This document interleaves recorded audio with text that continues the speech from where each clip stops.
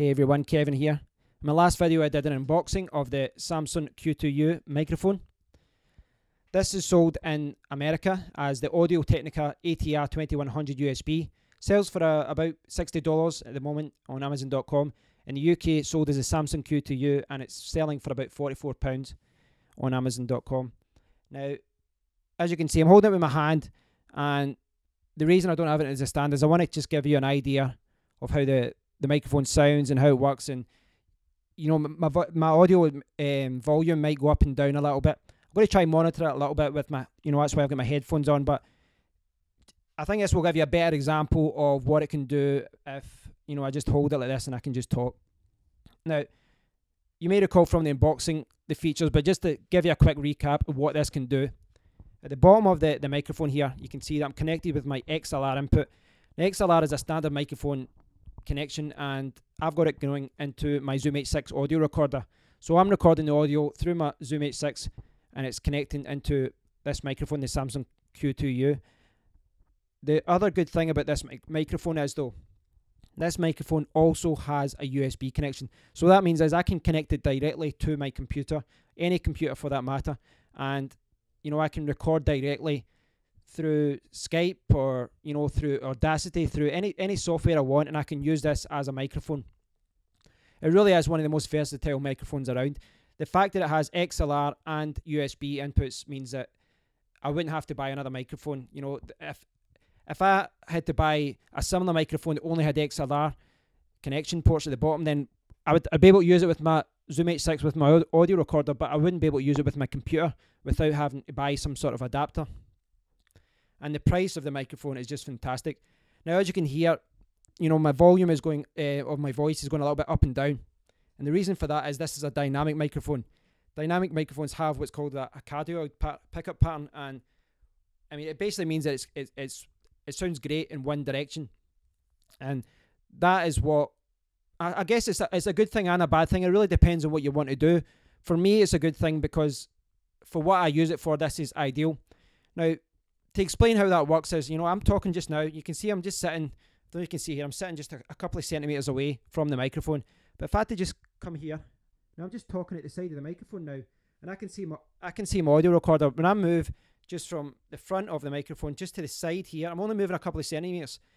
The audio recorder shows that I went from about -6 decibels all the way down to about -30, -40. So I'm dropping 20, 30 decibels just by moving my mouth to here.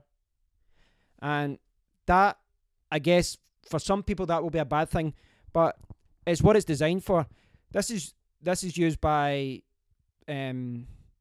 musicians. If you're a singer in a band, you would use a dynamic microphone, and one of the reasons for that is if you're singing, you could turn around and then you could say something to the band. You could change this, change that, and then you can return to singing, and the audience won't hear your instructions to the drummer or the bass player or whatever.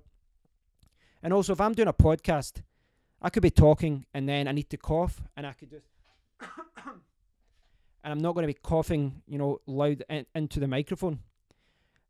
Against that, though, sometimes if you're too close, if I could,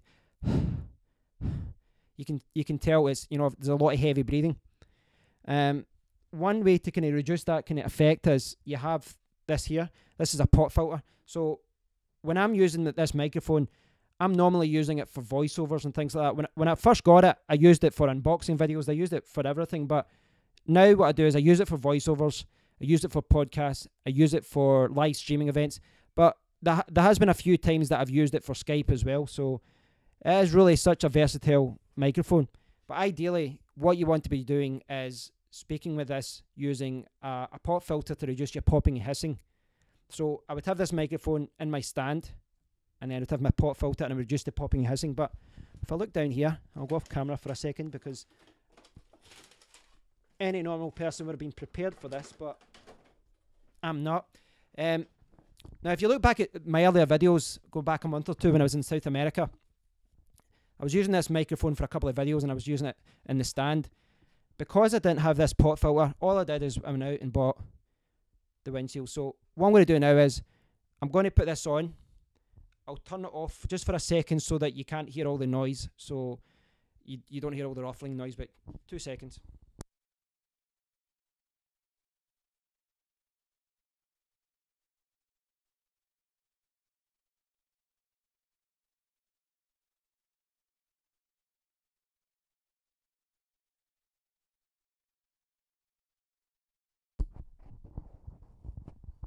So there we go. We've got the windscreen on now, and effectively this does the same thing as a pop filter. It tries to reduce the hissing and popping sounds that you get when you're too close to the microphone, so you should get a better sound when this is on. The thing is, when you're holding it with my hand, one of the things that's probably been annoying you, because I know it's annoying me, is when you're speaking with this microphone using your hand, you know, the gain level, your volume of your voice is going to go up and down, because if you hold it here, you know, you can hear me, and then when I just bring it a little bit closer, the volume goes way up.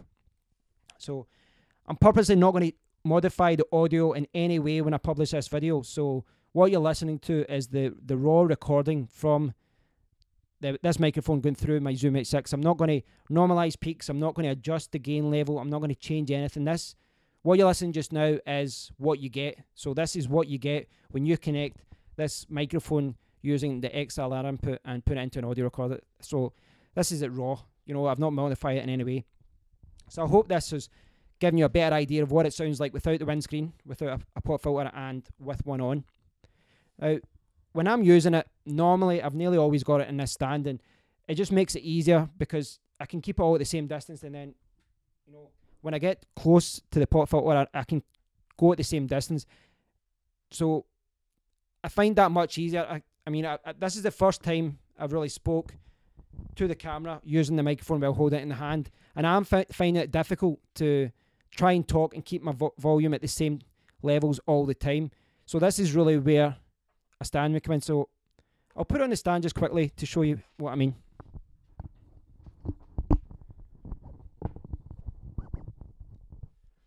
So this is the stand that comes with the microphone. I'm not sure if this comes with the Audio-Technica version in America, but in the UK you get the stand, you get XLR cable, you get the USB cable, and you get a set of headphones as well.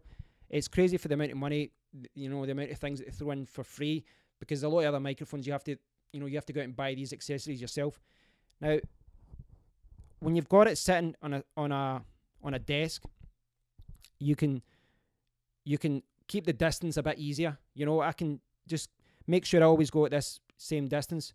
But when you pick it up, I'm finding it difficult myself anyway. I'm not sure if other people would as well, but when you pick up the microphone, it feels a little bit more difficult to try and keep the volume at the same time. So I apologise for that again. I apologise for the volume of my voice going up and down. So yeah, that's it. I hope those of you who are looking for a microphone, at this microphone specifically, will find this useful. But for those of you who aren't looking for a microphone, I can just say this. If you're looking for your first microphone for voiceovers, for podcasting, for doing Skype calls, for doing video streaming on Google Hangouts or Ustream or whatever, this is one of the best options there. I would recommend this as the first microphone for anyone out there. I mean, there's a lot of products where I would say, well, you could have this one or you could have that one, but I really do feel strongly that this is one of the best microphones on the market at this price range. So for the price, this is a fantastic first microphone. I think I would classify it as a mid-range microphone at a budget price. $60 in the US and it's £44 in the UK. It's an absolute bargain, and the quality sounds as good as microphones that are twice or perhaps even 3 times more expensive. The connection thing though, the fact that this has XLR and USB connections, really, I mean, it's really what sets this microphone apart from a lot of other options that are out there. If this only had the USB, I couldn't connect it to my audio recorder. If it only had the XLR, I couldn't use it for Skype on my computer. It has everything, and I don't have to go out and buy another microphone for that. Now, I'm not an audiophile, but to me, this sounds great. I think the audio quality from this sounds really good. But in the future, if I ever decide to get a different microphone, you know, perhaps I wanted something better for podcasting. You know, you can spend as much as you want when it comes to microphones. You can buy one that's $10, you can buy one that's $1,000 or even higher. But if you do upgrade and you get another microphone later, then this would be a fantastic backup. So I wouldn't recommend selling it. I would just keep it around. If the other one fails, or if you're interviewing someone, you've always got that second microphone there. So I really do think this is one of the best microphones out there, and I would highly recommend it to anyone who's looking for a microphone for voiceovers, for podcasts, for video streaming, or even just for doing your YouTube videos. If you want to sit at a distance though, you really would be better with a condenser mic, you know, something that's going to pick you up and you don't have to go close. Bear that in mind. This is a dynamic microphone, so you need to get close to the microphone for, you know, for your voice to travel into the microphone, for it to be received. And if a condenser microphone could be sitting over here, and it would record. The thing is, there's different types of microphones for different situations. In the unboxing video, I recorded using this shotgun mic, which are attached to my audio recorder. But for voiceovers, for, you know, if I was doing a screencast and I was trying to show someone how to do something on WordPress, I would use this. If I was doing a voiceover over images, I would use this. If I was doing Skype calls, I would use this. If I was doing Google Hangouts, which I have done recently on my channel, I did 2 Google Hangouts, one with Brian Jackson from Rise Forums. I used this and it really is fantastic. I know I'm dragging on a little bit, you know, but I hope you've enjoyed this video. But again, if you're looking for a microphone, do consider this. The Samson Q2U in the UK, and it sells most of the rest in the world, in the United States, North America, and other places it sells is the Audio-Technica 2100-USB, ATR2100-USB to give it its full title. If you get any questions about this, please do leave a comment below.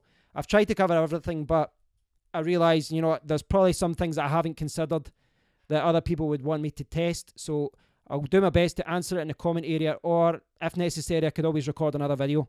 But if you enjoyed the video, please do consider liking or subscribing. And until next time, take care. Thanks.